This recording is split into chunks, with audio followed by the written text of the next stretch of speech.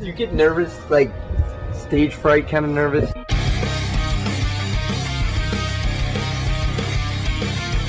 I get excited to play. Yeah. But at the end of the day, I think like my perspective is like I play bass. You're probably the same way, somewhat. Like Yeah. I'm the DJ. Like nobody's gonna notice if I screw up anyway. What do I have to be nervous about?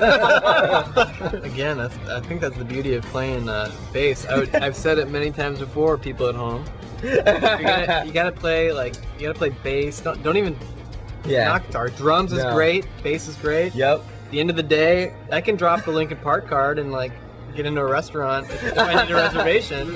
Nobody's gonna come over and ask me for an autograph while I'm eating dinner. Nobody there's Really? nobody's gonna have any clue. Surprising. Be honest, you guys wouldn't have recognized me unless you were back here and I came in and they were like, "Oh, you're gonna be interviewing Phoenix and Joe." I get approached at home because they think I'm a hero from that show Heroes. Loved you in Rush Hour 3. Thank you guys so much for having us be a part of this. The most spectacular and unbelievable festival we could have been on.